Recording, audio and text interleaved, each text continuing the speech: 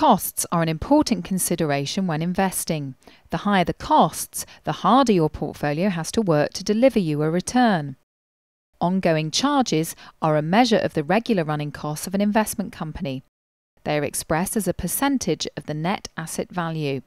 It has replaced the term total expense ratio, which you may see elsewhere. Ongoing charges only looks at the costs inside the investment company, so it does not include the costs you incur in buying the shares, such as stamp duty and other dealing costs.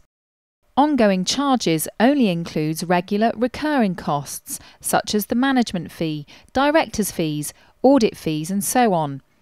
One-off costs are excluded, as are the costs incurred by the company in acquiring investments.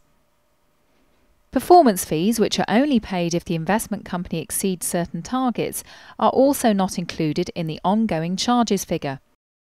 However, as they can have a big impact on the total costs of running the investment company, the AIC also shows a figure for ongoing charges plus performance fees.